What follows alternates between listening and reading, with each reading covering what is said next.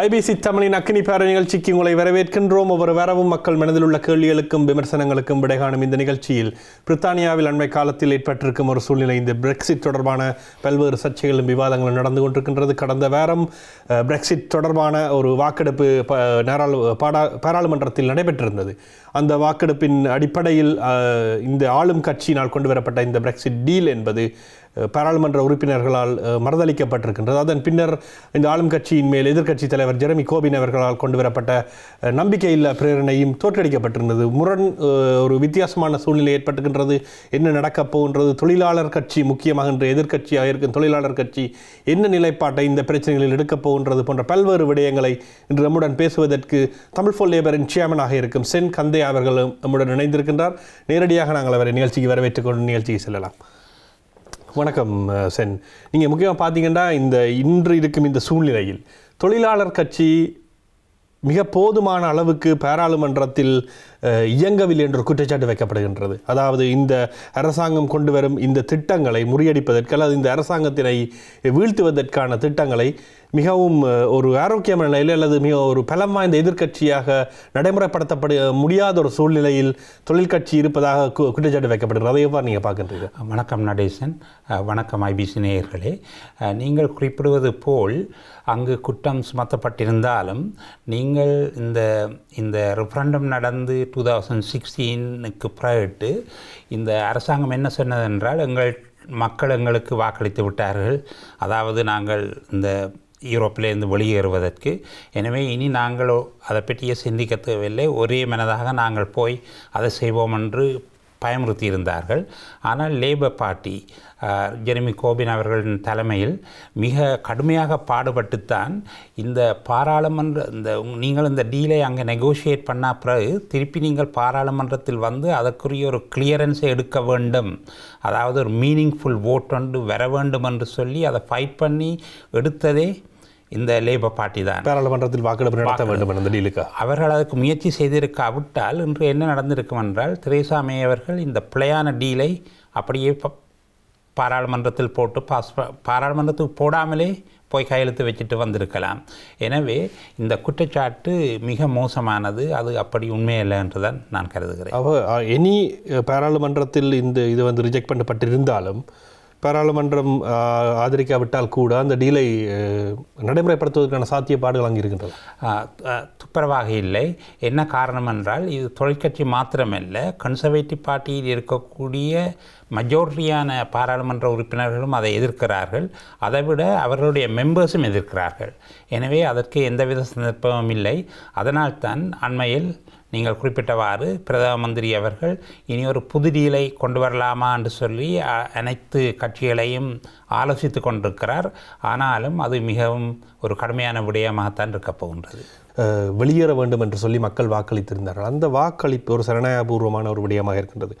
அதனை நடைமுறைப்படுத்த விடாமல் தொழிற்கட்சி தடுக்கின்றதா? ஆம், நீங்கள் குறிப்பிட்டீர்கள் இது ஒரு ஜனநாயக பூர்வமான வாக்கெடுப்பு என்று.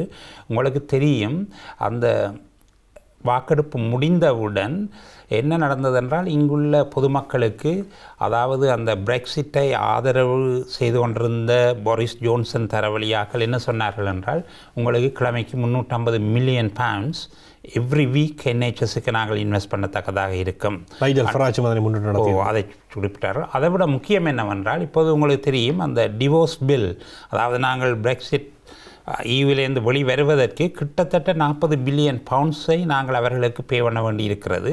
அதை பற்றி இவர்கள் எதுவுமே கதைக்கவில்லை. அப்படி பல பிழையான ஒரு உறுதிமொழிகளை மக்களுக்கு வழங்கியிருந்தார்கள். மக்கள் அதனை ஏற்று வாக்களித்திருந்தார்கள். எனவே தான் உண்மையை சொன்னால் இது ஒரு இன்னொரு விடயம், ஒரு பிஸ்னஸ் டீல் என்று எடுங்களேன். அதிலே இவ்வளவு பொய்யை சொல்லி நீங்கள் ஒரு கான்ட்ராக்டை எடுத்திருந்தால் அந்த கான்ட்ராக்டை கேன்சல் பண்ணுவார்கள். எனவே தான் இப்பொழுது தொழிற்கட்சி என்ன சொல்கின்றது என்றால், ஆம் இது உண்மைதான், பெரும்பான்மையான மக்கள் வாக்களித்திருந்தார்கள், ஆனாலும் இப்பொழுது இதுக்குள்ளே ஒரு அரசாங்கம் 2 டீலை தான் போட்டிருந்தது. அதாவது தெரேசா மே அவர்கள் கொண்டு வந்த அக்ரிமெண்ட் அல்லது நோ டீல் பிரெக்சிட் ரெண்டிலே ஒன்றைத்தான் செய்திருந்தார்கள். இப்பொழுது தெரேசா மே அவர்களுடைய டீல் சரிவராதபடியால் நோ டீலை நிப்பாட்ட வேண்டும் என்பதில் அவர்கள் தீவிரமாக இருக்கின்றார்கள். இன்னும் அவர்கள் சொல்லவில்லை, இந்த பிரெக்சிட் வேண்டாம் என்று அவர்கள் இன்னும் சொல்லவில்லை. ஏனென்றால் நீங்கள் குறிப்பிட்டவாறு சரியோ பிள்ளையோ 17.4 மில்லியன் பீப்புள் அதுக்கு வாக்களித்திருந்தார்கள். அதற்கு ஒரு மரியாதை கொடுக்க வேண்டும் என்பதில் அவர்கள் திடமாக இருக்கின்றார்கள். நிச்சயமாக இந்த தருணத்தில் மிக முக்கியமான ஒரு விடயமாக இருக்கின்றது. தொழிலாளர் கட்சி ஆட்சிக்கு வருமானால் இன்னும் ஒரு ரெஃபரண்டை பொதுஜன வாக்கெடுப்பை நடத்தும் என்ற குரல்கள் தொழிலாளர் கட்சிக்குள் இருந்து வருகின்றன. அவ்வாறு நடப்பதற்கான சாத்தியக்கூறுகள் இருக்கின்றன. ஆம், முதலில் அந்த தொழிற்கட்சியின் கடந்த கான்ஃபரன்ஸில், லிவர்பூல் நடந்த கான்ஃபரன்ஸில் தீர்மானம் எடுக்கப்பட்டது. ஜெரிமி கோர்பினால் மாத்திரமல்ல, அனைத்து மெம்பர்ஸாலும், அனைத்து பாராளுமன்ற உறுப்பினர்களும், அனைத்து யூனியன்களாலும் எடுக்கப்பட்டிருந்தது. எங்களுடைய முதலாவது ஆப்ஷன் என்னவென்றால் ஒரு எலெக்ஷனை கொண்டு வர பார்ப்பது. அதனுடைய காரணம் என்னவென்றால், இப்பொழுது அரசாங்கத்தில் இருக்கக்கூடிய கன்சர்வேட்டிவ் பார்ட்டி இந்த பிரெக்சிட் விஷயத்தில் மாத்திரமல்ல, பல மற்ற விடயங்களிலும் மிகவும் பின்னடைவாகத்தான் இருக்கின்றார்கள். NHSஐ வளர்க்குறதிலேயோ அல்லது இந்த மக்களை, அதாவது பர்டிகுலர்லி அந்த உதவி தேவையான மக்களுக்கு வழங்கக்கூடிய அந்த பணங்களை ப்ராப்பராக செய்வதிலேயோ எல்லா விதத்திலும் அவர்கள் பின்தங்கி கொண்டிருக்கிறார்கள். எனவே தான் தொழிற்கட்சி இந்த சந்தர்ப்பத்தை பயன்படுத்தி இந்த அரசாங்கத்தை மாற்றி தாங்கள் வர வேண்டும் என்று சொன்னார்கள்.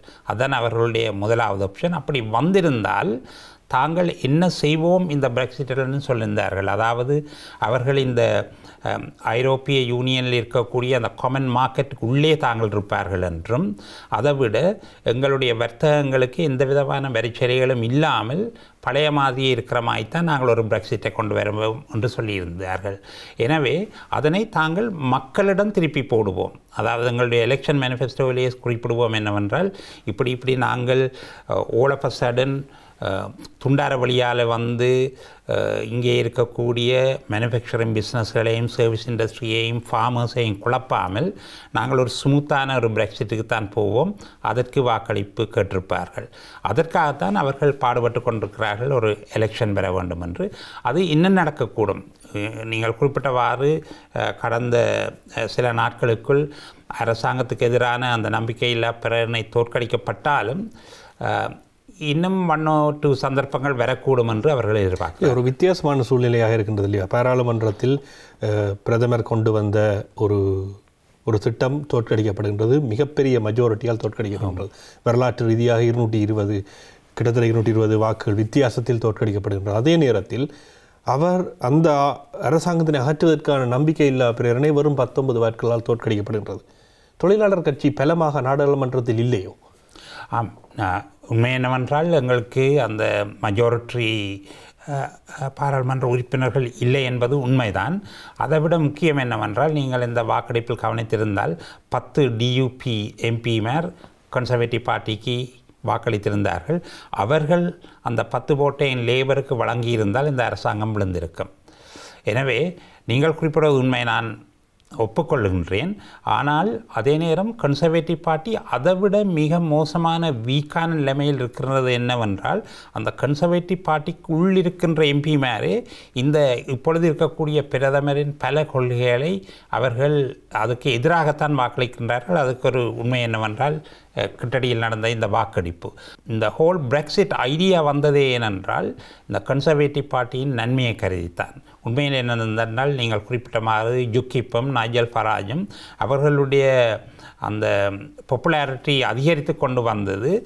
அதில் அதாவது யூகிப்பில் சேரும் மெம்பர்ஸ் யாரென்றால் கன்சர்வேட்டிவ் பார்ட்டியில் இருக்கக்கூடிய வலதுசாரிகள், ரைட் விங் பீப்புள்.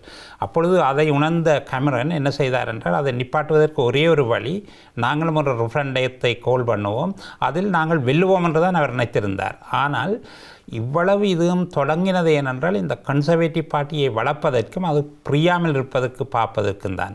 அது இப்பொழுது இங்கே இருக்கக்கூடிய, அதாவது பிரித்தானியாவில் இருக்கக்கூடிய அனைத்து மக்களையும், பணக்காரர் ஏழைகள் என்ற வேறுபாடு இல்லாமல் அனைத்து மக்களையும் மிகவும் பாதிக்கின்றது.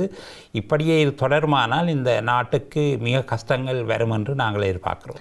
யூகிப் என்ற அந்த கட்சியை முற்றுமுழுதாக மக்கள் நிராகரித்திருந்தார்கள். அவர்களுக்கு ஒரு பாராளுமன்ற உறுப்பினர்கள் கூட கிடைக்கவில்லை. ஆனால் அதே நேரத்தில் அந்த வாக்குகள் தொழிலாளர் கட்சியை தானே வந்தடைந்திருக்கின்றன. மறுபடியும் கன்சர்வேட்டிவ் கட்சிக்கு போனதாக இந்த தரவுகள் காணப்படவில்லை இல்லையா? அப் நோர்த் மேலே இருக்கக்கூடிய, அதாவது இந்த இங்கிலாண்டிலே வடபகுதியில் இருக்கக்கூடிய மக்கள் தான் அதிகமாக சென்று வாக்களித்திருந்தார்கள். யூகிப்புக்கு சென்றிருந்தார்கள் அண்ட் பிரெக்சிட்டுக்கும் வாக்களித்திருந்தார்கள். பேர்ந்து அவர்கள் இந்த பிரெக்சிட் பிரச்சனை சோட்டட் ரெஃபரண்டம் எல்லாம் வருதுதானே என்ற உடனே திருப்பி லேபருக்கு வந்திருக்கின்றார்கள். அதில் உண்மை இருக்கின்றது. ஆனாலும் இந்த யூகிப்புக்கு போன அனைத்து லேபர் மெம்பர்ஸும் திருப்பி வந்தார்கள் என்பதற்கு எந்தவித அறிகுறியும் இல்லை. ஆனால் கன்சர்வேட்டிவ் மறுபக்கம் கன்சர்வேட்டிவ் வாக்காளர்கள் கன்சர்வேட்டிவ் கட்சியானது கடந்த தேர்தலில் மிக ஒரு என்ன சொல்வது மெஜாரிட்டியான ஆசனங்களை எடுத்திருந்தாலும் ஒரு பின்தங்கிய நிலைமையை தான் வந்தடைந்து சேர்ந்திருக்கின்றது. ஆகவே அவ்வாறு பார்க்கும் பொழுது யூகிப்புக்கு சென்ற வாக்காளர்கள் நீங்கள் கூறியது போல ஒரு வலதுசாரிய இனத்துவேஷ வாக்காளர்கள் தான் என்று அடையாளப்படுத்த முடியுமா? அப்படி சொல்ல முடியாது. ஏனெனில் அப்படி சொல்வது பிழையானதும். ஏனென்றால் இந்த ரெஃபரண்டத்தை கோல் பண்ணும்போது அது கட்டாயம் இந்த இமிக்ரேஷன் சம்பந்தமாகவோ ஏதாவோ இருக்கவில்லை. அது ஒரு பல விடயங்கள் அதுக்குள் உள்ளடக்கப்பட்டிருந்தது. என்னுடைய அபிப்பிராயம் என்னவென்றால் அங்கு வாக்களித்தது மக்களின் குற்றம் அல்ல, அதனை வழிநடத்தி சென்ற தலைவர்களின் குற்றம். ஏனெனில் அந்த காலத்தில் இந்த பிரெக்சிட்டுக்கு எதிராக ஒர்க் பண்ணவர்கள், அதாவது முன்னைய பிரதமர் டேவிட் கேமரன் முதலாக எங்களுடைய கட்சி தலைவர் ஜெரிமி கோபின் வரை எல்லோரும் யோசித்திருந்தார்கள் தாங்கள் வெல்லுவோம் என்று. அதாவது பீப்புள் பிரெக்சிட்டுக்கு போக மாட்டார்கள் என்று நினைத்திருந்தார்கள். ஆனால் அது ஒரு சர்ப்ரைஸ் முடிவாகத்தான் இருந்தது. அதற்கு முக்கிய காரணம் என்னவென்றால் மற்ற பகுதியில் வேலை செய்யக்கூடிய போரிஸ் ஜான்சனும் மைக்கேல் கோவ் போன்றவர்களும் அந்த மக்களை கவரக்கூடிய மாதிரி, அதாவது ஒரு பெரிய பஸ்ஸிலே 350 மில்லியன் பவுண்ட்ஸ் எவ்ரி வீக் NHSக்கு வரும் என்று போட்டார்கள். அதை விட உங்களுக்கு வேலை வாய்ப்புகள் அதிகமாக இருக்கும் என்று போட்டார்கள். அதுகளை வைத்துக்கொண்டு தான் மக்கள் அதனை வாக்களித்திருந்தார். போய் பிரச்சாரம் நடைமுறைப்படுத்தப்பட்டது என்ற குற்றச்சாட்டு இன்றும் இருக்கின்றது. முக்கியமாக நீங்கள் சொன்ன ஒரு விடயம் கன்சர்வேட்டிவ் அரசாங்கத்திற்குள் இருக்கின்ற பிளவு, கன்சர்வேட்டிவ் கட்சிக்குள் இருக்கின்ற பிளவு. இதே பிளவு தான் தொழிலாளர் கட்சிக்கும் நிலவுகின்றது இல்லையா? ஆம், நான் கூறவில்லை தொழிற்கட்சியில் பிளவு இல்லை என்று. ஆனால் இந்த பிளவு மிக அதிகமாக கன்சர்வேட்டிவில் இருக்கிறது. லேபர் பார்ட்டியில் இருக்கும் பிளவு mainly to do with Jeremy Gobain அவர்களுடைய லீடர்ஷிப். ஏனென்றால் அவர் வலதுசாரி என்ற ஒரு எண்ணம் இருக்கின்றது. அதனாலே இந்த தொழிற்கட்சியில் இருக்கக்கூடிய சில சென்டர் ரைட் ஆக்கள், சென்டர் லெஃப்ட் ஆக்கள் என்று சொல்வார்கள், அவர்கள் இன்னமும் அவருடைய தலைமையை ஏற்றுக்கொள்ளவில்லை. ஜெரிமி கோபினை வலதுசாரி என்று சொல்லுகிறார்கள். ஜெரிமி கோபினை அவர்கள் ஒப்புக்கொள்கிறார்கள் இல்லையா? உங்களுக்கு தெரியும். ஏனென்றால் அவர்கள் சாடையாக, அதாவது சென்டர் ரைட் என்று சொல்வார்கள், அப்படியான ஆக்களும் லேபர் பார்ட்டியில் இருக்கிறார்கள். அவர்கள் அவருடைய தலைமை. பொதுவாக ஜெரிமி கோபினுடைய கொள்கைகள் இடதுசாரியம் சார்ந்திருக்கின்றது, பிரைவேட்டைசேஷனுக்கு எதிராக இருக்கின்றது என்று இங்கு இருக்கும் தொழிற்சங்கங்கள் சரி, இங்கு இருக்கும் இடதுசாரி அமைப்புகள் மிக வலுவாக ஜெரிமி கோபினை ஆதரிக்கின்றன. ஆனால் அவர் ஒரு வலதுசாரிய தன்மையில் இருக்கின்றார் என்று சொல்வது உங்களுடைய பார்வையில் எவ்வாறு இருக்கின்றது? ஆம், அது என்னை பொறுத்தவரையில் ஜெரிமி கோபின் கடந்த தேர்தலில் கடந்த 40 வருடங்கள் தொழிற்கட்சி எடுக்க முடியாத வாக்காளர் விகிதத்தை அவர் பெற்றிருந்தார். ஏன் பெற்றிருந்தார் என்றால் இங்கே இருக்கக்கூடிய பொதுமக்கள் அவர்களுடைய நேர்மையையும் அவர்களுடைய கொள்கைகளையும் ஆதரித்திருந்தார்கள். எனவே தான் இப்பொழுது இந்த தொழிற்கட்சியில் உதாரணமாக அவர் முதலாவது முறை லீடராக தெரிவு செய்தவுடன் எல்லோருக்கும் ஒரு சிவப்பிரசாயத்தான் இருந்தது. பேர்ந்து ஒரு கொஞ்சம் கொஞ்சமாக அவர்களை அக்செப்ட் பண்ண துவங்கி இப்பொழுது அதிகமான ஆட்கள் ஜெரிமி கோபினை ஆதரிக்கின்றார்கள். ஒரு சில எம்பிமார் அவரை ஸ்டில் எதிர்க்கிறார்கள். ஆனாலும் கடந்த 2-3 நாட்களுக்கு முதல் நடந்த வாக்களிப்பில் அவர்கள் ஜெரிமி கோபின் குறிப்பிட்டமாய்த்தான் அவருடன் சேர்ந்து வாக்களித்திருக்கிறார்கள். எனவே தான் இந்த பிளவு என்பது தொழிற்கட்சியில் மிக சிறியது நீங்கள் ஒப்பிடும்போது கன்சர்வேட்டிவ். அதை விட முக்கியமானது என்னவென்றால் கன்சர்வேட்டிவ் பார்ட்டி அரசாங்கத்தில் இருக்கின்றது. அவர்களது கையில்தான் இந்த பிரித்தானியாவின் பொருளாதாரம், அதன் நலன்கள் அத்தனையும் இருக்கின்றது. அதனை அவர்கள் சரியாக வழிநடத்தாமல் தங்களுடைய கட்சியை வளர்ப்பதற்கும் அதை பிரியாமல் பாதுகாப்பதற்கும் எல்லா எஃபர்ட்டையும் போட்டுக்கொண்டிருக்கிறார்கள். அது பாரதூரமான குற்றம் என்று தொழிற்கட்சி கருதுகிறது. தொழிற்கட்சி இன்று கன்சர்வேட்டிவ் அரசாங்கமானது இருக்கின்றது என்றாலும் பல கவுன்சில்கள் வந்து லேபருடைய கைகளில் இருக்கின்றது. கன்சர்வேட்டிவ் அரசாங்கத்தால் கொண்டு வரப்படும் மோசமான திட்டங்களை இந்த லேபர் கவுன்சிலர்கள் வந்து எந்த ஒரு மறுப்புமின்றி அதை நடைமுறைப்படுத்துவதும் ஒரு பெரிய ஒரு சிக்கலாக இருக்கின்றது என்ற குற்றச்சாட்டு வைக்கப்படுகின்றது. பெருமளவு எந்த ஒரு மறுப்பினையும் லேபர் கவுன்சிலராக இருப்பவர்கள் செய்வதில்லை என்ற குற்றச்சாட்டை நீங்கள் எவ்வாறு பார்க்கின்றீர்கள்? ஆம், நீங்கள் குறிப்பிடுவது எனக்கு புரிகின்றது. என்னவென்றால் இந்த கவுன்சில்கள் எப்படி ரன் பண்ணுறது என்றால், கவுன்சில்கள் எங்களுடைய ரேட்ஸிலே சில காசுகளை சேர்ப்பார்கள், பல இன்கங்கள் அவர்களுக்கு இருக்குது. அதை விட முக்கியமானது என்னவென்றால் சென்ட்ரல் கவர்மெண்ட் ஒரு அலோகேஷனை கொடுக்கும். உதாரணமாக ஹெரோ கவுன்சில் எடுத்தீர்கள் என்றால், சென்ட்ரல் கவர்மெண்ட் லேபர் பார்ட்டி காலத்தில் அவர்களுக்கு 200 மில்லியன் பவுண்ட்ஸை ஒரு அலோகேஷனாக கொடுத்திருந்தால், அதை கன்சர்வேட்டிவ் பார்ட்டி 2010 அதை குறைத்து வந்து இப்பொழுது 50 மில்லியனை தான் கொடுக்கின்றார்கள் என்று வைப்போம் உதாரணத்துக்கு. அதன் விளைவு என்னவென்றால், அதை விட முக்கியம் என்னென்றால், அந்த கவுன்சில் லேபர் ரன் பண்ணாலும் சரி, லிபரல் டெமோக்ராட் ரன் பண்ணாலும் சரி, கன்சர்வேட்டிவ் ரன் பண்ணாலும் சரி, லீகலி அவர்களுக்கு சில முக்கிய கடமைகள் இருக்கின்றது. ஆஸ் அ ப்ரையாரிட்டி முதலாவதாக அவர்கள் அங்கே இருக்கக்கூடிய டிசேபிள் பீப்புளுக்குரிய கவனங்களை பார்ப்பது முதலாவது. இது அடுத்தது ஹெல்த் சம்பந்தமானது, மற்றது போலீஸ் சம்பந்தமானது. எனவே அவர்கள் அதை ப்ரையோரிட்டைஸ் பண்ண வேணும். அப்பொழுது அது ஒரு லீகல் ரிக்வயர்மெண்ட், அது எந்த கட்சியாக இருந்தாலும். அதனால் தான் நீங்கள் குறிப்பிடுவது போல சில கவுன்சில்கள் லேபர் பார்ட்டி ரன் பண்ணாலும் அவர்களும் இதனால் பாதிக்கப்படுகின்றார்கள். அது அவர்களுடைய குற்றமில்லை, சென்ட்ரல் கவர்மெண்ட்டுடைய குற்றம். எனவே தான் அவர்கள் இருக்கிறதை வைத்துக்கொண்டு அதை எப்படி மேனேஜ் பண்ணலாம்ன்றதுக்கு பாடுபடுகிறார்கள். நீங்கள் குறிப்பிடுவது போல் அவர்கள் அதனை ஏற்றுக்கொள்ளவில்லை, அதுக்கு எதிராக போராடுகின்றார்கள். ஆனாலும் நீங்கள் இந்த கன்சர்வேட்டிவ் பார்ட்டியின் கொள்கை என்னவென்றால், அவர்கள் கவனமாக, அதாவது பணக்காரர்களுடைய வரியை கூட்டாமல் ஏழைகளிலிருந்து எண்ணத்தை பிடுங்க பார்க்கின்றார்கள். உங்களுக்கு தெரியும், கட்டடி காலங்களிலே இந்த டிசேபிள் பெனிஃபிட்டை அந்த மாதிரி கட் பண்ணியிருந்தார்கள். பர்டிகுலர்லி இப்பொழுது பிரதமராக இருக்கக்கூடிய தெரேசா மே அவர்கள் ஹோம் ஆஃபீஸில் ஹோம் செக்ரட்டரியாக இருக்கும்போது அவர் தான் இதுகளை எல்லாம் இனிஷியேட் பண்ணியிருந்தார். எனவே தான் தொழிற்கட்சி இன்னொரு ரீசன் இந்த எலெக்ஷனை கோல் பண்ணுவது என்னென்றால் இதுகளை நிப்பாட்டுவதற்காக.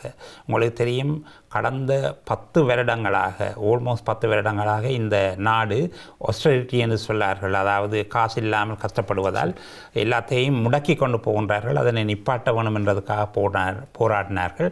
அரசாங்கம் கடந்த கான்ஃபரன்ஸிலே அறிவித்திருந்தது நாங்கள் செய்கின்றோம் என்று, ஆனால் ப்ராக்டிக்கலி அதை செய்கிறார்கள் இல்லை என்பதுதான் தொழிற்கட்சியின் ஒரு குற்றச்சாட்டாகும்.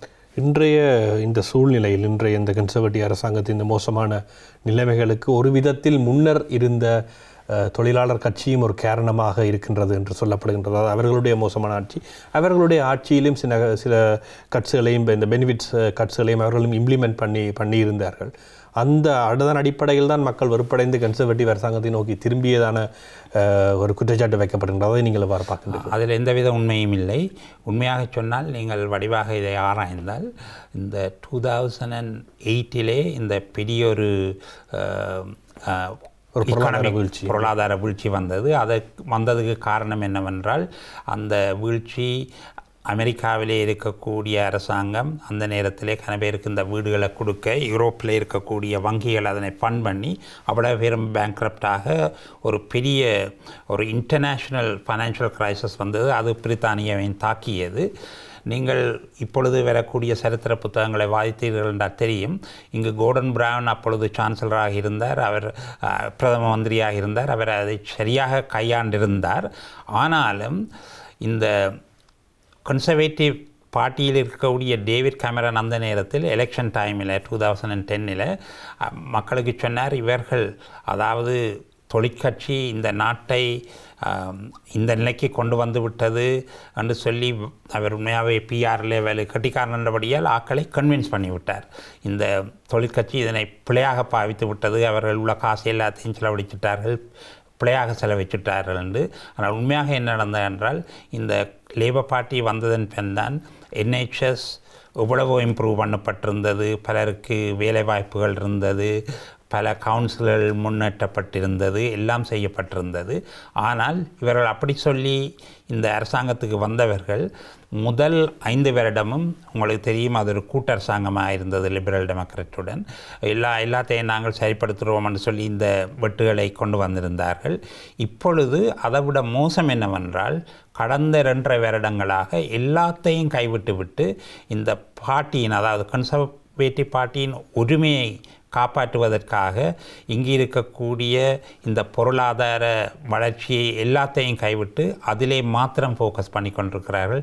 அதுதான் பாரதூரமான குற்றம் என்று நான் நினைக்கின்றேன். இது இந்த இந்த பிரச்சனை இந்த தொழிலாளர் கட்சியின் உடைய ஒரு வீழ்ச்சி என்று சொல்லப்படுகின்றது. அது நீங்கள் மறக்கலாம். ஆனால் அதற்கு காரணம் டோனி பிளேயருடைய சில முடிவுகள் தான். அவர் மக்களுடைய அனுமதி இல்லாமல் போருக்கு, ஈராக் மீதான போருக்கு சென்றது போன்ற பல்வேறு விடயங்களை சொல்கின்றார்கள். அதை நீங்கள் எவ்வாறு பார்க்கின்றீர்கள்? ஆம், எப்பொழுதும் எந்த விடயத்திலும் ஒரு அலுவல் நடந்தால் பிறகிட்டு அதை பற்றி குறை சொல்வது வெகு சுலபம். ஆம், நீங்கள் சொன்னது போல இப்பொழுது இருக்கக்கூடிய ஜெரிமி கோபின் அவர்கள் அப்பொழுது ஈராக்குக்கு டோனி பிளேயர் படையை அனுப்பிய போது அதனை எதிர்த்து ஆல்மோஸ்ட் 2 மில்லியன் பீப்புள் மார்ச் பண்ண போது அதனை தலைமை தாங்கி அதுக்கு ஸ்பீச் கொடுத்தது ஜெரிமி கோபின் தான். ஆனாலும் அந்த நேரத்தில் எல்லாருடைய ஒரு பிழையான அபிப்பிராயம் உங்களுக்கு தெரியும். அந்த வெப்பன்ஸ் ஆஃப் மாஸ் டிஸ்ட்ரக்ஷன் அங்கே இருக்கிறது என்று சொல்லி ஒரு கதை வந்தபடியால் தான் டோனி பிளேயர் அப்படி செய்தார் என்று அவர் இப்பொழுதும் குறிப்பிடுகின்றார். அதனை அவர் இன்னும் மறக்கவில்லை. நான் இப்பொழுதும் இன்றைக்கும் அப்படியொரு நிலைமை வந்தால் நான் பிரதமராக இருந்தால் அப்படித்தான் செய்வேன் என்று அடம் பிடிக்கின்றார். எனவே அப்படியான முடிவுகளை நாங்கள் காலம் கடந்த பின் அனலைஸ் பண்ணுவதில் பிரயோசனம் இல்லை. அந்த காரணத்துக்காகத்தான் தொழிற்கட்சி அதிலே ஒரு நல்ல பாடம் படித்திருந்தது. அதற்கு பிறகு உங்களுக்கு தெரியும், சிரியாவிலே போய் நாங்கள் படையை அனுப்ப வேண்டும் என்று சொல்ல போது அப்பொழுது தலைவராக இருந்த மிலபேண்ட் அவர்கள் அதை எதிர்த்து வாக்களித்து அதை செல்லவிடவில்லை. அப்படி அந்த முன்னம்பிட்ட பிழைகளை வைத்து பாடம் கற்பது முக்கியம் என்பதற்கு தொழிற்கட்சி ஒரு நல்ல காரணமாக, பொருளாதார வீழ்ச்சிக்கு அது ஒரு காரணமாக இருந்தா இல்லை, பொருளாதார வீழ்ச்சிக்கு ஒரு காரணமாக இருக்கவில்லை. ஆனாலும் இப்பொழுது நடப்பது போல அந்த நேரத்திலே அந்த தொழிற்கட்சியின் அட்டென்ஷன் முழுக்க ஓரில் போயிட்டுது. அதை விட காசு செலவு போயிட்டுது. எனவே எப்பொழுதும் போரண்டு வந்தால் அதுக்கு ஒரு டேமேஜ் இருக்கத்தான் செய்கின்றது. இந்த இனப்படுகொலைக்கு நீதிவண்டி தமிழ் மக்களுடைய பயணம் தொடர்பாக நாங்கள் பேச இருக்கின்றோம். இன்றைய இந்த பிரித்தானிய அரசியல் சூழ்நிலையானது எமது தமிழ் மக்களுடைய விடயத்தில் எவ்வாறான ஒரு சாதக பாதக தன்மைகளை கொண்டிருக்கின்றது என்பதையும், புலம்பெயர் தேசத்தில் வாழும் மக்களுக்கு அது எவ்வாறு அதன் தாக்கம் இருக்கப் போகின்றது என்பது பற்றி நாங்கள் தொடர்ந்து பேச இருக்கின்றோம். ஐபிசி தமிழின் அக்னி பார்வை நிகழ்ச்சியில் ஒரு சிறிய இடைவேளையின் பின்னர் நாங்கள் தொடர்ந்து பேசலாம்.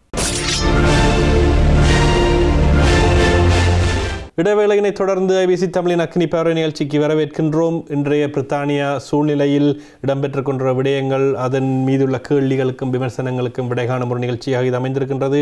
தமிழ் ஃபோ லேபர் உடைய சேர்மன் திரு சென் கந்தே அவர்கள் நம்முடன் இணைந்திருக்கின்றார். முக்கியமாக சார், நீங்கள் தொடர்ந்து பல காலமாக இதில் பணியாற்றி கொண்டிருக்கின்றீர்கள். இலங்கை தமிழர்கள், நமது மக்களுடைய இந்த விடயத்தில் இன்று நடைபெற்று கொண்டிருக்கும் இந்த அரசியல் சூழ்நிலை எவ்வாறு இருக்கப் போகின்றது? ஆம், நீங்கள் குறிப்பிடுவது போல இந்த Brexit என்பது தமிழ் மக்களுக்கு மிகவும் பாதகமாக இருக்க போகின்றது. அந்த Brexitக்குரிய ரெஃபரண்டம் நடந்த போது நான் குறுக்கிடுது என்னங்க, நீங்கள் பாதகம்னு சொல்வது புலம்பெயர் தேசத்தில் இருக்கும் தமிழ் மக்களுக்கா அல்லது தாயகத்தில் இருக்கும் மக்களுக்கா? புலம்பெயர்ந்து இருக்கும் தமிழ் மக்களுக்கும் தாயகத்தில் இருக்கும் மக்களுக்கும் பாதகமானது. ஏன் என்பதை இப்பொழுது மிக சுருக்கமாக சொல்லுகின்றேன். ரெஃபரண்டம் நடந்தபோது நான் பல தொலைக்காட்சிகளிலும் ரேடியோவிலும் போய் சென்றிருந்தேன். ஒரு உதாரணத்தை மாத்திரம் குறிப்பிடுகின்றேன்.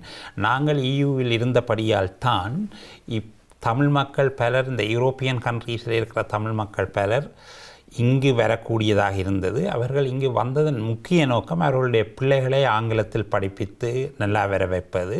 ஏனெனில் இன்னொரு ஃப்யூச்சரில் இலங்கையில் ஒரு சுமூகமான நிலை வந்தால் அவர்கள் திரும்பி போய் அங்கே வேலை செய்வதற்கு எல்லாத்துக்கும் உதவியாக இருக்கும் நீங்கள் ஆங்கிலத்தில் படித்திருந்தால். ஆனால் உதாரணம் என்னவென்றால், இப்பொழுது ஆயிரக்கணக்கான தமிழ் பிள்ளைகள் யூரோப்பிலிருந்து இங்கு வந்து படித்து டாக்டராகவும் இன்ஜினியராகவும் அக்கௌண்டன்ஸாகவும் வந்திருக்கின்றார்கள். நல்ல நிலைகள் இருக்கின்றார்கள். இந்த Brexit வந்து அதுக்குரிய ரெஸ்ட்ரிக்ஷன்கள் வந்தால் அப்படியான ஒரு நிலைமை தொடர மாட்டாது. அது மிகவும் பாதகமானது. அதனால் தான் அந்த நேரத்தில் நான் குறிப்பிட்டிருந்தேன், அந்த ஒரு நன்மைக்காக ஆவது நாங்கள் இந்த பிரெக்சிட்டை எதிர்த்திருக்க வேண்டும் என்று. அது ஒன்று இங்கே இருக்கக்கூடிய மக்களை பொறுத்தது. ரெண்டாவது, நீங்கள் குறிப்பிட்டது போல நாங்கள் இங்கே இருக்கக்கூடிய ஃபாரின் அண்ட் காமன்வெல்த் ஆஃபீஸ் அப்படியான ஆக்களுடன் கதைக்கும் போது EUவில், அதாவது யூரோப்பியன் யூனியனில் ஏதாவது ஒரு நிலைமை இலங்கையை பற்றி வந்தால் அவர்கள் உடனே பிரித்தானியாவைத்தான் நாடுவார்கள். ஒரு எக்ஸாம்பிள் என்னவென்றால் GSP+, அதாவது அந்த வரிச்சலுகையை கொடுப்பதா நிப்பாட்டுவதா என்று டிசிஷன் எடுப்பதற்கு அவர்கள் அந்த முழு பொறுப்பையும் பிரித்தானியாவிடம் வழங்கியிருந்தார்கள். ஏனெனில் எனக்கு நல்லாக தெரியும், அந்த நேரத்தில் GSP+ஐ நிப்பாட்டும் போது அதற்கு அந்த EUவுக்கு தலைவராக இருந்தது ஸ்பெயின். அந்த ஸ்பெயின் நாட்டுக்காரர்கள் சொல்லியிருந்தார்கள், நீங்கள் உங்களுடைய கலனியாக இருந்தபடியால் ஸ்ரீலங்கா, உங்களுக்கு தான் அதை பற்றி தெரியும், எனவே நீங்கள் சொல்லுங்கள் என்ன செய்ய வேண்டும் என்று. இவர்களுடைய அப்பொழுது தொழிற்கட்சி தான் அரசாங்கத்தில் இருந்தது. அவர்கள் அட்வைஸ் பண்ணார்கள், இவர்களுடைய வரி சலுகையை நிப்பாட்ட வேண்டும் என்று. அவர்கள் நிப்பாட்டியிருந்தார்கள். எனவே தான் எப்பொழுதும் நாங்கள் இந்த 27 நாடுகளுடன் ஒரு பங்காக இருந்தால் ஃப்யூச்சரில் ஒரு பொருளாதார தடையை கொண்டு வருவதற்கோ நாங்கள் அந்த கிளப்பில் இருந்தால்தான் எங்களுக்கு உதவியாக இருந்தது. மும்முனைகளில் நீங்கள் வேலை செய்து கொண்டிருப்பது 10 வருடம், கிட்டத்தட்ட 10 வருடங்கள் நெருங்கி கொண்டிருக்கின்றது முள்ளிவாய்க்கால் இடம்பெற்று. எவ்வளவு தூரம் ஒரு நம்பிக்கை அளவுக்கு எவ்வளவு தூரம் நீங்கள் முன்னேறி இருக்கின்றீர்கள்?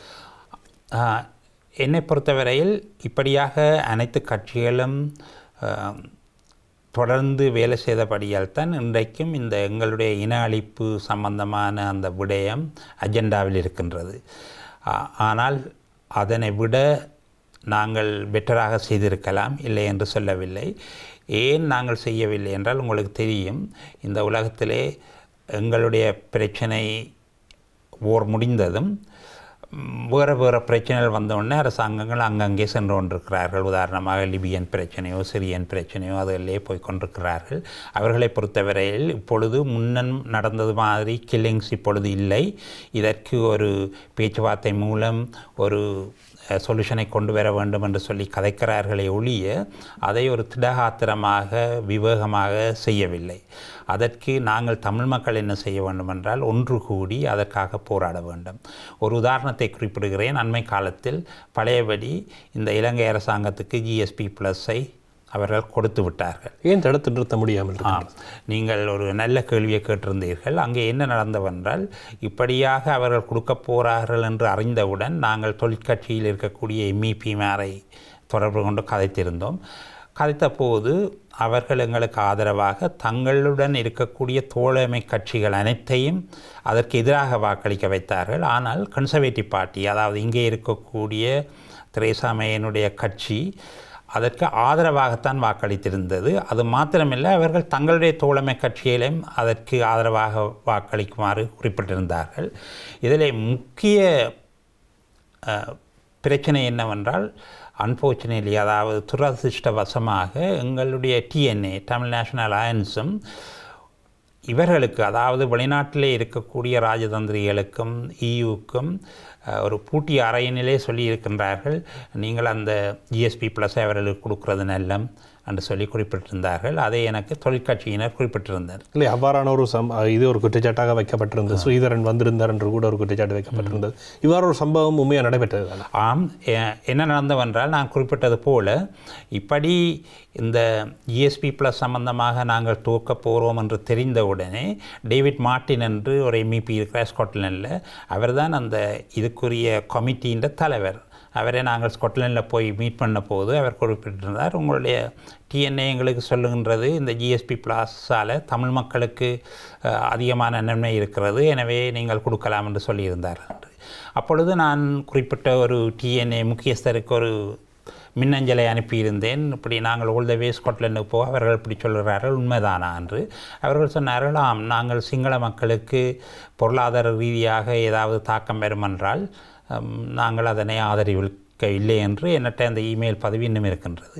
எனவே முக்கியஸ்தர் சுமந்திரன் அதாராக இருந்தாலும் முக்கியத்தர் ஒருவர் அப்படி சொல்லியிருந்தார். ஆனால் இதில் என்ன பிரச்சனை என்றால், அதால் தான் இந்த புலம்பெயர் மக்களும் அங்கே இருக்கக்கூடிய அரசியல்வாதிகளையும் ஒன்றுபடுத்தி வேலை செய்வது முக்கியம். இல்லை என்றால் நாங்கள் மினக்கட்டி இங்கே போய் ஒன்றை சொல்ல அவர்கள் இன்னொன்றை சொல்கிறார்கள் அங்கே. அது ஒரு மிக மிக ஒரு பாதகமான விளைவை எங்களுக்கு தருகின்றது.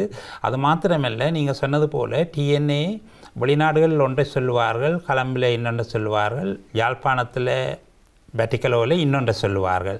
அதை அவர்கள் நிறுத்தி நேர்மையாக வேலை செய்வார்களா இருந்தால்தான் அட்லீஸ்ட் 10 வருடங்களுக்கு ஆக போகின்றது இந்த மேயில். அதுக்கு முதல் ஒரு ஒரு உருப்படியான ஒரு ஒரு செயலை நாங்கள் செய்யலாம் என்று நான் நினைக்கின்றேன். நிச்சயமாக முக்கியமாக 2009 இந்த போர் நடந்து கொண்டிருக்கின்ற சூழ்நிலையில் தொழிலாளர் கட்சி தான் ஆட்சியில் இருந்தது. அவர்கள் கூட தமிழ் மக்களுடைய இந்த போரை நிறுத்துவதற்கு எந்த உதவியும் செய்யவில்லை அல்லது உண்மையாக முழுமூச்சாக அவர்கள் இயங்கவில்லை என்ற குற்றச்சாட்டு இன்றும் வைக்கப்படுகின்றது. இதற்கு நீங்கள் நீண்ட காலம் பதிலளித்திருப்பீங்கன்னு நினைக்கின்றேன். ஆனால் இன்று கன்சர்வேட்டிவ் அரசாங்கம் வந்தது பின்னர் டேவிட் கேமரன் அங்கு சென்று அங்கிருந்து ஒரு குரலை பதிவு செய்தார் போன்ற பல்வேறு விடயங்கள் இருந்தாலும் இந்த மக்களுடைய பிரச்சனையில் கன்சர்வேட்டிவ் அரசாங்கமாக இருக்கட்டும், தொழிலாளர் கட்சியாக இருக்கட்டும், என்ன மாதிரியான நிலைப்பாடு, அதாவது இனப்படுகொலை அங்கு நடந்ததுதான் என்று அவர்கள் முதல் அதுக்கான அக்செப்டன்ஸை கொடுத்திருக்கின்றார்கள்? நீங்கள் ஒரு நல்ல கேள்வியை கேட்டிருந்தீர்கள் நடேசன். இது முக்கியமான கேள்வி. அண்மை காலத்தில், அதாவது 2018 இந்த மே நடந்த இனப்படுகொலை சம்பந்தமாக ஞாபகார்த்தமாக நாங்கள் பாராளுமன்றத்தில் ஒரு கூடலை வைத்திருந்தோம். அங்கு வந்த ஜெர்மி கோபின் எங்களுடைய தலைவர் குறிப்பிட்டிருந்தார் என்னவென்றால், அங்கு நடந்தது இனப்படுகொலை, அது மாத்திரமில்லை, நான் இந்த இண்டிபெண்டன்ட் இன்டர்நேஷ்னல் இன்வெஸ்டிகேஷனை ஆதரிக்கிறேன். அதைவிட முக்கியம் என்னென்றால் தமிழர்களுக்கு ஆன செல்ஃப் டிட்டர்மினேஷன், அதாவது அவர்களுடைய செல்ஃப் டிட்டர்மினேஷனை தான் முழுமையாக ஆதரிக்கின்றேன். சுய நிர்ணய உரிமையை நான் ஆதரிக்கின்றேன். லேபர் பார்ட்டி ஆட்சிக்கு வந்தால் நான் கட்டாயம் அதற்காக பாடுபடுவேன். அது மாத்திரமல்லாமல் 4 விடயங்களை குறிப்பிட்டிருந்தார். இப்போ நான் சொன்ன 4 விடயங்களையும் தங்களுடைய மேனிஃபெஸ்டோவில் போடுவதாக குறிப்பிட்டிருந்தார். அதுதான் உண்மை. அதை விட நீங்கள் குறிப்பிட்டிருந்தீர்கள் தொழிற்கட்சி காலத்தில் தான் இந்த ஓர் நடந்தது. அதில் உண்மை இருக்கின்றது. உங்களுக்கு தெரியும், நாங்கள் 2006 இருந்து தான் பொலிட்டிக்கலி நாங்கள் ஒர்க் பண்ண துவங்கி வி கொட்டம் ஆன் போர்ட். அந்த சரியான இக்கட்டான நிலையிலே டேவிட் மிலபேண்ட் அப்பொழுது எங்களுடைய ஃபாரின் செக்ரட்டரியாக இருக்கக்கூடியவர், பிரான்சிலே இருந்த ஃபாரின் செக்ரட்டரி அவர்களையும் அழைத்து கொண்டு நேரே அங்கே சென்றிருந்தார். மிக காரசாரமான விவாதங்கள் அங்கு நடந்தது. அவர்களுடைய குடும்பாவியை அங்கே எரித்தார்கள். கோர்டன் ப்ரவுனுடையும் டேவிட் மிலபேண்டையும் அவர்கள் மிகவும் பாடுபட்டார்கள். அதைவிட நாங்கள் தமிழர்கள் 2006 2010 வரையும், அதாவது தொழிற்கட்சி ஆட்சியில் இருக்கும் வரையும், இங்கே இருக்கக்கூடிய பிரதம மந்திரியோ ஃபாரின் செக்ரட்டரியோ பல தடவைகள் அளவுக்கு மிகுதாக சந்தித்திருந்தார்கள். ஆனால் உங்களுக்கும் இந்த நேயர்களுக்கும் சொல்லி வைக்கின்றேன், 2010ஆம் ஆண்டிலிருந்து கோலிஷன் கவர்மெண்ட் துவக்கம் இப்பொழுது இருக்கக்கூடிய கன்சர்வேட்டிவ் பார்ட்டி வரையும் இதுவரை ஒரு முறையாவது நாங்கள் இங்கத்தே வெளியுறவு அமைச்சரை, அதாவது ஃபாரின் செக்ரட்டரியை காண முடியவில்லை. ஒரே ஒரு முறை நாங்கள் டேவிட் கேமரனை போய் கண்டிருந்தோம். நானும் அங்கு சென்றிருந்தேன். முக்கிய காரணம் என்னவென்றால், அப்பொழுது இருந்த எட் மிலபேன் என்று எதிர்க்கட்சி தலைவராக இருந்தவர் மிகவும் பாரதூரமாக குற்றம் சாட்டி இருந்தார். இந்த டேவிட் கேமரன் அங்கே போகக்கூடாது, அது மிக பிழையானது என்று. அதனை கவுண்டர் பண்ணுவதற்காக அவர்கள் எங்களை அழைத்து கதைத்திருந்தார்கள். அந்த சந்தர்ப்பத்தை பயன்படுத்தி அனைத்து தமிழர்களும் டேவிட் கேமரனிடமிருந்து ஒரு வாக்குறுதியை எடுத்திருந்தோம். அதாவது இந்த கன்சர்வேட்டிவ் அரசாங்கம் இண்டிபெண்டன்ட் இன்டர்நேஷ்னல் இன்குவாரியை சப்போர்ட் பண்ணும் என்று. அது ஒரு நல்லபடியாக நடந்தது, உண்மைதான். எனினும் நீங்கள் குறிப்பிடுவது போல் அல்லாமல் தொழிற்கட்சி ஆல்வேஸ் தமிழர்களுக்காக பாடுபட்டது. இப்பொழுது இருக்கக்கூடிய ஜெர்மி கோபின் அவர்கள் 1983ஆம் ஆண்டிலிருந்து எவ்ரி தமிழ் நிகழ்ச்சிகளுக்கும் வந்திருந்தார். அவர் டோட்டலாக எங்களுக்காக பாடுபடுவார் என்பதில் எந்த 83 இனக்கலவரத்தின் போது இலங்கைக்கு சென்று ஒரு ரிப்போர்ட்டையும் அவர் கொடுத்திருந்தார். மாத்திரமில்லை, அதை அவர் அந்த நான் குறிப்பிட்ட மீட்டிங்கிலே குறிப்பிட்டிருந்தார். தான் ஜேஆர் ஜெயவர்த்தனாவை கண்டதாகவும் அவரை மீட் பண்ண போது அவர் கேட்டிருந்தாராம், ஜெயவர்த்தனா கேட்டாராம் ஜெர்மி கோபினை, நீங்கள் என்ன நினைக்கிறீர்கள், என்ன செய்ய வேண்டும் என்று. அவர் சொன்னார், ஜெர்மி சொன்னிருந்தார், நீங்கள் ஒன்றை செய்ய வேணும், அதாவது இந்த ப்ரிவென்ஷன் ஆஃப் டெரரிசம் ஆக்ட், அதை, அதாவது அந்த தமிழில் குறிப்பிடுவதன் பயங்கரவாத தடை சட்டத்தை நீக்க வேண்டும் என்று சொல்லியிருந்தார். அவர் சொன்னார், நான் அப்பொழுது 1983 அவருக்கு சொல்லியிருந்தேன், இன்றைக்கு 2018ஆம் ஆண்டு உங்களுக்கு முன்னிக்கிறேன், இப்பொழுதும் அது இருக்கத்தான் செய்கின்றது, இன்னும் இருக்கத்தான் செய்கிறது என்றும். எனவே தான் சமன் லைக் ஜெரமி கோர்பின் ஆட்சிக்கு வந்தால் அது தமிழர்களுக்கு மிக மிக சாதகமாக அமையும் என்பதில் எந்த ஐயமும் இல்லை. மக்கள் ஆனால் நீங்கள் அரசியல் ரீதியாக இயங்குபவர்கள் இந்த விடயங்களை மிக தெளிவாகவும் மிக ஆழமாகவும் பார்த்து கொண்டிருக்கும் அதே நேரத்தில் பொதுமக்களுக்கு ஒரு எண்ணம் இருக்கின்றது. ஜெரமி கோர்பின் நேரடியாக சென்று இவ்வாறான ஒரு கருத்தினை யாழ்ப்பாணத்தில் வைத்து சொல்லியிருந்தார். அவர் சென்ற பின்னர் அவருடைய கட்சி அதற்கான இந்த முயற்சியிலும் எடுக்கவில்லை. இன்று ஜெரமி கோர்பின் இவ்வாறான பல விடயங்களை சொல்கின்றார். இவரும் போய்விட்டால் இவருடைய கட்சி எங்களுக்கு பெரிதளவு ஆதரவாக இருக்க போவதில்லை. இவர்கள் தங்களுடைய நலன்களுக்காக வாக்குகளுக்காகத்தான் இவ்வாறு சொல்கின்றார்கள் என்ற ரீதியில் தான் மக்கள் இன்று வெறுப்படைந்து பார்க்கின்றார் இந்த விடயங்கள். நீங்கள் குறிப்பிட்டது உண்மை, அதில் சரியான உண்மை இருக்கின்றது. என்னை பொறுத்தவரையில் ஜெரமி கோர்பின் என்பவர் ஒரு நியாயமான நீதியான மனிதர். அந்த ஒரே ஒரு காரணத்துக்காகத்தான் கடந்த பொது தேர்தலில் இங்கே இருக்கக்கூடிய பிரித்தானிய மக்களும் அநேகமானவர்கள் அவருக்காகத்தான் வாக்களித்திருந்தார்கள். அது எல்லாருக்குமே ஒரு அதிசயமாக இருந்தது. இன்றும் அவர் பதவி வந்ததுக்காக தான் சொன்ன கொள்கைகளை விட்டு போவார் என்பதற்கு எந்த அறிகுறியும் இல்லை. இன்னும் ஒரு முக்கியம் என்னவென்றால், நாங்கள் தொழிற்கட்சி சம்பந்தமாக பாராளுமன்றத்தில் கூடும்போது ஜெரமி கோர்பின் தனியே வருவதில்லை. அவருடன் சேர்ந்து ஷேடோ சான்சலர் வருவார், ஜோன் மெக்டொனால்ட் அவர்கள். அதை விட ஷேடோ ஃபாரின் செக்ரட்டரி வருவார், எமில் தோன்பரி அவர்கள். இன்டர்நேஷ்னல் டெவலப்மெண்ட் செக்ரட்டரி வருவார்கள். எனவே இது அவருடைய தனி கொள்கை மாத்திரமல்ல, அனைத்து ஃப்ரண்ட் பெஞ்ச் ஆக்களும் இதனை ஆதரிக்கிறார்கள். தொழிற்கட்சி ஆஸ் அ பார்ட்டி மெம்பர்ஸ் ஆதரிக்கின்றார்கள். இந்த யூகேலேயே ஒரே ஒரு கட்சி இந்த தமிழர்களுக்கு சுயநிர்ணய வழங்கப்பட வேண்டும், அவர்களுக்கு இண்டிபெண்டன்ட் இன்டர்நேஷ்னல் இன்குவாரி அங்கே வைக்கப்பட வேண்டும் என்ற ஒரு தீர்மானத்தை ஒரு கட்சி மாநாட்டில் கொண்டு வந்ததென்றால் தொழிற்கட்சி ஒன்று தான் செய்திருந்தது. எனவே நாங்கள் அவர்களை நம்பி அவர்களுடன் வேலை செய்வது முக்கியம் என்ற ஒரு காரணத்தினால்தான் நாங்கள் அவருடன் வேலை செய்கின்றோம். நிச்சயமாக, அதாவது தொழிற்கட்சி இந்த பிரெக்சிட் வாக்கெடுப்பு நடந்ததுக்கு பின்னர் தொழிற்கட்சியின் தலைவரை அகற்றுவதற்கான முயற்சி கூட தொழிற்கட்சிகள் எடுக்கப்பட்டது. மக்களுடைய பெருமளவான சாதாரண உறுப்பினர்களும் மக்களுடைய ஆதரவின் அடிப்படையில் தான் அவர் மீண்டும் தலைவராக தெரிவு செய்யப்பட்டார். அந்த ஒரு பயமும் கூட மக்களுக்கு இருக்கின்றது. அதாவது பாராளுமன்ற தொழிற்கட்சி இவருக்கு எதிராக இருக்கின்றது என்ற ஒரு பயமும் மக்களிடையே இருக்கின்றது. இவர் ஆட்சிக்கு வந்தால் கூட பாராளுமன்ற கட்சியானது இவருக்கு அதில் இருக்கிற பெரும்பான்மை இவருக்கு எதிராக இருக்கின்றது ஒரு குற்றச்சாட்டு வைக்கப்படுகின்றது. இது தொடர்ந்து இன்றும் இந்த தொழிலாளர் கட்சிகள் இந்த பிரச்சனை இன்றும் தொடர்ந்து இருக்கின்றதா? நான் முன்னர் குறிப்பிட்டிருந்தேன், அந்த அழுத்தம் இப்பொழுது குறைந்து கொண்டு வருகின்றது. இப்படி ஒரு தேர்தல் வந்து அவர் பிரதம மந்திரியாக வருவாரா இருந்தால் நான் நினைக்கிறேன் மற்ற எம்பிமாரும் அவர்களுடன் சாதகமாகத்தான் இருப்பார்கள். ஒன்று, அதை விட முக்கியம், தமிழர்களை பொறுத்தவரையில் இந்த தமிழ் மக்களுக்கு அழைக்கப்பட்ட அநீதிகளையும் அங்கு நடந்த போர்க்குற்றங்களையும் இந்த ஜெனசைடையும் இன்டர்நேஷ்னல் இன்குவாரி வைக்க வேண்டும் என்பதில் அனைத்து லேபர் பார்ட்டி எம்பிமாரும் ஆதரிக்கின்றார்கள். இதில் கன்சர்வேட்டிவ் கட்சியினுடைய நிலைப்பாடு என்ன நடக்கின்றது என்றால், கன்சர்வேட்டிவ் கட்சியில் இருக்கக்கூடிய சில பேக் பெஞ்சர்ஸ் சொல்லுகிறார்கள் எஸ் நாங்கள் செய்வோம் என்று. ஆனால் இதுவரையும் ஒரு அமைச்சர் கூடி அதை பற்றி ஒரு வார்த்தை கூடவில்லை. இல்லை, அவர்கள் பார்ட்டிக்கு தானே இல்லை, பார்ட்டியோட இன்ட்ரெஸ்ட் தான் அவர்கள் இருக்க போகிறார்கள். தனிப்பட்ட ரீதியில் அவர்களுக்கு என்ன கருத்து இருந்தாலும் ஒரு பார்ட்டியாக ஒரு கட்சியாக அவர்கள் என்ன நிலைப்பாடு வைத்து அவர்கள் என்னை பொறுத்தவரையில் இதையும் வெளியால் சொல்கிறார்கள். இல்லை, உங்களுக்கு தெரியும், பொங்கல் வந்தால் பொங்கலுக்கு வாழ்த்து செய்தி கொடுப்பார்கள் பிரதம மந்திரி. அதிலே வந்து தமிழ் மக்கள் எவ்வளவு உதவி செய்கிறார்கள் இந்த நாட்டுக்கு நீங்கள் கவனித்திருப்பீர்கள். அங்கே அவர் அங்கு நடந்த அநீதியை பற்றி குறிக்கவில்லை, இதையும் சொல்லவில்லை. அதே நேரம் நீங்கள் ஜெரமி கோர்பின் அல்லது பழைய லேபர் லீடர்ஸ் கொடுத்த செய்திகளை பார்த்துருந்தார்கள், ஆல்வேஸ் அதை ஞாபகப்படுத்துவார்கள்.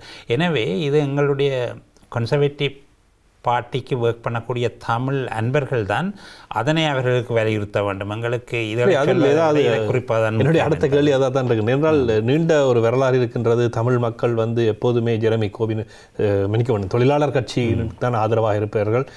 கடந்த தேர்தலில் கூட ஊடக மக்களிடம் கருத்துக்களை கேட்டபோது சில மக்களுக்கு கன்சர்வேட்டிவ் கட்சி என்ற கட்சி இருப்பது தமிழ் மக்களுக்கு தெரியவில்லை. அவர்களுக்கு தொழிலாளர் கட்சி தெரியாமல் இருப்பது. அவ்வாறு இருக்கும் ஒரு சூழ்நிலையில் இந்த கன்சர்வேட்டிவ் கட்சிக்கான ஒரு குழுமமாக தமிழ் கன்சர்வேட்டிவ் இயங்குவது ஒரு சரியான விடயமாக நீங்கள் பார்க்கின்றீர்களா? நான் சரியான விடயமாகத்தான் பார்க்கின்றேன். ஏனென்றால் இப்பொழுது நாங்கள் எடுத்துக்கொண்ட விடயம் ஒரு கிராஸ் பார்ட்டி இஷ்யூ. உண்மையாக இது ஒரு கட்சிக்குரிய விடயம் அல்ல. நான் அதை ஒப்புக்கொள்கிறேன். அதனால்தான் எவ்ரி டைம் நாங்கள் ட்ரை பண்ணுறோம், நாங்கள் இதை எல்லா கட்சிகளும் சேர்ந்து செய்ய வேண்டும் என்று. ஆனால் என்ன நடக்குது என்றால், நீங்கள் இப்போ all party parliamentary group for தமிழ்ஸை பார்த்தீங்க என்றால் அதில் மெம்பர்ஸாக இருப்பவர்கள் 80% தொழிற்கட்சி எம்பிமார். வில்லங்கத்துக்கு கொஞ்சம் கன்சர்வேட்டிவ் வாக்களை பிடிச்சர வேணும். ஆனால் அன்ஃபார்ச்சுனேட்லி லிபரல் டெமோக்ராட்டில் 8 பேர் தான் இருக்கின்றார்கள். எனவே அங்கே பெரிய இது இல்லை. எனவே தான் தொழிற்கட்சி ஒரு நேச்சுரல் பார்ட்டி. எங்களுடைய விடயங்கள் மாத்திரமில்லை, உலகத்தில் எங்கெங்கு தாழ்த்தப்பட்ட அல்லது அநியாயம் இழைக்கப்பட்ட மக்கள் இருக்கிறார்களோ அங்கங்கெல்லாம் அவர்கள் ஆதரிப்பார்கள். பலஸ்தீனியன் இஷ்யூ எடுத்தீங்க என்றால் தொழிற்கட்சியும் ஜெரிமி கோர்பினும் 100% ஆதரவை கொடுத்து கொண்டிருக்கிறார்கள். அப்படி கொடுப்பதனால்தான் அவர்கள் இப்பொழுது கிட்டடி காலங்களில் பல இடைஞ்சல்களை சந்தித்திருந்தார்கள். எனவே தான் தமிழ் மக்கள் தொழிற்கட்சியை ஆதரிப்பது என்பது ஒரு இயற்கை. ஏனெனில் நாங்கள் குறிப்பிட்ட மாதிரி தொழிற்கட்சியாக்கள் பொங்கலுக்கும் வருடப்பிறப்புக்கும் வந்து வாழ்த்து செய்து கூறுவதை விட எங்களுடைய இஷ்யூவை கதைப்பதிலும் அதற்கு ஏதாவது செய்வதிலும் முனைந்து நிற்கின்றார்கள். எனவே அது நேச்சுரல். ஆனாலும் இந்த இஷ்யூக்கு எங்களுக்கு க்ராஸ் பார்ட்டி தேவை என்றபடியால் S, Tamil for conservative and Tamil for liberal democrat இருப்பது நல்லது என்று தான் நான் கருதுகிறேன். தமிழ் ஃபார் கன்சர்வேட்டிவ் வந்து தேர்தல் நேரத்தில் என்ன சொல்வது, ஜெரமி கோர்பின் மீதான மிக வெறுப்பான பிரச்சாரங்களை கூட அவர்களுடைய வலைத்தளங்களில் அவர்களுடைய முகநூல் தளங்களில் பார்க்கக்கூடிய மாதிரி இருந்திருக்கிறது. நீங்கள் தமிழ் ஃபார் லேபர் இது ஒரு க்ராஸ் பார்ட்டி வேலையாக நீங்கள் சொல்கின்றீர்கள். ஆனால் இவ்வாறான வெறுப்பு பிரச்சாரத்தை அவரை ஒரு தீவிரவாதியாக சித்தரித்து பத்திரிகைகளில் வந்த விடயங்களை எடுத்து தமிழ் மக்களிடையே பகிரும் பொழுது இது ஒரு பிரச்சனைக்குரிய ஒரு விடயமாக கொண்டு வரப்படாதா? ஆம், நானும் அதை கேள்விப்பட்டிருந்தேன். அது உண்மையாக எங்களுக்கு சாதகமாகத்தான் இருந்தது. ஏனெனில் இவர்கள் இப்படி கேவலமாக ஒருத்தனை அட்டாக் பண்ணும்போது தமிழ் மக்களுக்கு ஜெரிமி கோர்பினை தெரியும். உங்களுக்கு குறிப்பிட்டால் என்ன, 1983 நடந்த அத்தனை தமிழ் நிகழ்ச்சிகளுக்கும் கேட்காமலே வந்திருப்பார். மாவீரர் தினம் எக்ஸல் நடக்கும்போது எவ்ரி மாவீரர் தினத்துக்கும் வந்து அங்கு உரையாற்றி இருக்கின்றார். எனவே இப்படி ஒரு அபாத்தமான குற்றச்சாட்டை போடும்போது தமிழ் மக்களுக்கு தெரியும் இது பொய்யானதென்று. அது மாத்திரமில்லாமல் அன்று எலெக்ஷனில் என்று அவர்கள் வெளிக்கிட்டு போய் கட்டாயம் தொழிற்கட்சிக்கு தான் வாக்களித்திருப்பார்கள். எனவே தான் அப்படியான வேலைகளை நிப்பாட்டுவது கொஞ்சம் ஆரோக்கியமாக இருக்கும்.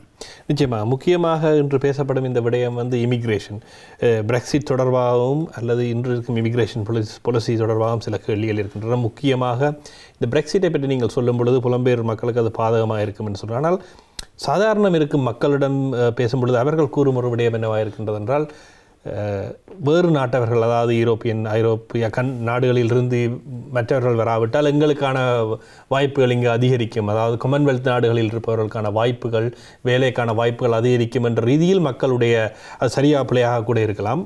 ஆனால் அவ்வாறான ஒரு மன ஓட்டம் மக்களிடம் காணப்படுகின்றது. அதை நீங்கள் எவ்வாறு பார்க்க? அது கட்டாயம் உண்மை இல்லை. இந்த யூரோப்பிலிருந்து இங்கு வந்து வேலை செய்பவர்கள் பெரும்பாலும் மேனுவல் ஒர்க் செய்பவர்கள், அதாவது ரெஸ்டாரண்ட் ஒர்க் பண்ணுவார்கள், வீடு திருத்துற வேலைகள் செய்வார்கள், ஃபார்ம் மரக்கறிகளை கொய்வதிலும் ஆய்வதிலும் இருப்பார்கள். அப்படியான வேலைகளை தான் கனவேர் செய்திருந்தார்கள். ஆனால் இன்று NHSலும் கூட அதிகமாக அவர்கள் வேலை செய்கின்றார்கள். ஆனால் 100,000 வேக்கன்சி இருக்கின்றது. ஆனால் உண்மை என்னவென்றால், யூரோப்பிலிருந்து அவர்கள் படைப்படையாக வந்தபடியாக தான் இங்கே இருந்த மக்கள் அதனை ஃபீல் பண்ணார்கள். உலகசரன் இவர்கள் வந்து எங்களுடைய வேலை எடுக்கிறார்கள் என்று சொல்லி அதனுடைய பேக்லாஷ் தான் இந்த பிரெக்சிட்டில் அப்படி ஓட் பண்ண வேண்டி வந்தது. ஆனாலும் நாங்கள், அதாவது சவுத் ஏஷியன் கண்ட்ரியில் இருக்கக்கூடியவர்கள், இந்த பிரெக்சிட் எங்களை நிப்பாட்டுவோம் என்று நினைக்கிறது பிழையானதை நினைக்கிறேன். ஏனென்றால் ஆல்வேஸ் அந்த பக்கத்திலேருந்து இங்கே வருபவர்கள் ஸ்கில் லேபரர்ஸாக தான் இருந்தார்கள். ஒன்றில் அவர்கள் நர்ஸாக ட்ரெயின் பண்ணப்பட்டிருப்பார்கள், அல்லது டாக்டராக ட்ரெயின் பண்ணப்பட்டிருப்பார்கள், இன்ஜினியராக இருப்பார்கள், அக்கௌண்டாக இருப்பார்கள். எனவே இன்னும் அவர்களுக்கு வாய்ப்பு கூட போகின்றது. ஏனெனில் பிரெக்சிட் நடந்தால் இனிமேலுக்கு ஒர்க் பெர்மிட்டில் தான் இங்கே ஆக்களை விடுவாங்க. அப்போ இவர்களை தார் குவாலிஃபைடோ அவ வருவினம், எல்லாரும் வராமல் வர்றது கஷ்டமாக இருக்கும். நிச்சயமாக. இன்னும் ஒரு முக்கியமான கேள்வி, அதாவது கடந்த பாராளுமன்ற தேர்தலின் போது தமிழ் ஃபார் லேபர் நினைத்த அளவுக்கு அல்லது தேவையான அளவுக்கு ஜெரமி கோர்பினுக்கு ஆதரவாக செயற்பட்டு தமிழ் மக்களிடம் வாக்குகளை சேகரிக்கவில்லை என்ற ஒரு பொதுவான ஒரு கருத்து நிலவுகின்றது. அதான் நான் குறிப்பிட்டது போல் லேபர் பார்ட்டியை பொறுத்தவரையில், பர்டிகுலர்லி தமிழ்ஸ் ஃபார் லேபரை பொறுத்தவரையில் எங்களுடைய கேம்பெயின் எலெக்ஷன் டைமில் மாத்திரம் நடக்கிறது, த்ரூ அவுட்டாக நடக்கும். அதனால் தான் நான் குறிப்பிட்டிருந்தேன், நீங்கள் போய் Tamils for labour Jeremy Gobain என்று கூகுள் பண்ணியிருந்தால் தெரியும். எவ்ரி இயர் குறைந்தது 2 ஃபங்க்ஷன் நடக்கும். 2 ஃபங்க்ஷன்லேயும் அனைத்து ஷேடோ கேபினட் ஆக்களும் வந்திருப்பார்கள். தமிழ் மக்கள் வருவார்கள், கதைப்பார்கள், போவார்கள். எலெக்ஷன் டைம் வரும்போது நாங்கள் விழுந்து அடித்து போய் தமிழாக்கள்கிட்ட பெருசாக நிற்க தேவையில்லை, அல்லது இப்படி சில கிமிக்கான விஷயங்கள் செய்ய தேவையில்லை. அந்த ஒரு ரீசனுக்காகத்தான் நாங்கள் அமைதியாக இருக்கவில்லை. நாங்கள் ஸ்டில் லீவ்லெட் கொடுப்பதற்கு உதவி செய்திருந்தோம். எங்கெங்கே லேபர் பார்ட்டி தோக்கக்கூடுமோ அந்த இடங்களில் போய் வேலை செய்திருந்தோம். இப்போ உதாரணமாக எடுத்தீங்கன்னா ஷிபோன் மேக்டோனா எம்பி உங்களை எல்லாருக்கும் தெரியும். அவருடைய மெஜாரிட்டி ஆல்மோஸ்ட் 30,000. ஸோ ஒரு கேள்வி, இது இறுதி கேள்வியாக சுருக்கமாக கூறுகிறது. உமாகுமாரன் ஏன் கடந்த தேர்தலில் நிற்கவில்லை என்ற ஒரு கேள்வி மக்கள் மனதில் இருக்கின்றது. இறுதி கேள்வியாக நீங்கள் எடுத்துக்கொள்ளுங்கள். ஏனென்றால் அது அவருடைய பர்சனல் சாய்ஸ் என்றால் அதுக்கு முதல் கேட்ட பொழுது எல்லோரும் ஆல்மோஸ்ட் அசியூம் பண்ணியிருந்தார்கள் அவள் வெளில போகிறான்னு சொல்லி. அவள் வில்லை என்பது கட்டாயம் அவளுக்கு ஒரு பர்சனலான தாக்கத்தை கொடுத்திருக்கும். அவருடைய ஃபேமிலிகளுக்கு ஒரு டிசப்பாயின்மெண்ட்டாக இருந்திருக்கும். அது அவருடைய பர்சனல் சாய்ஸ். அதற்கும் எங்களுக்கும் எந்தவித சம்பந்தமும் இல்லை. மிக நெருக்கடியான நேரத்திலும் இன்று வந்து உங்களுடைய நேர்காணலை எங்களுக்கு தந்ததுக்கு நன்றி. உங்களுடைய சிந்தனைகளும் செயற்பாடுகளும் வெற்றி வர வாழ்த்துக்கள். நன்றி நடேசன், நன்றி ஐபிசி நேயர்களே. அந்த வகையில் இன்று ஐபிசி தமிழ் அக்னி பார்வை நிகழ்ச்சி நிறைவடைகின்றது. தொழில்நுட்பத்தில் உதவிய சாம்சன் அவர்களுடன் விடைபெற்றுக் கொள்ளும் நான் நடேசன். இது ஐபிசி தமிழின் அக்னி பார்வை. தீ பரவட்டம்.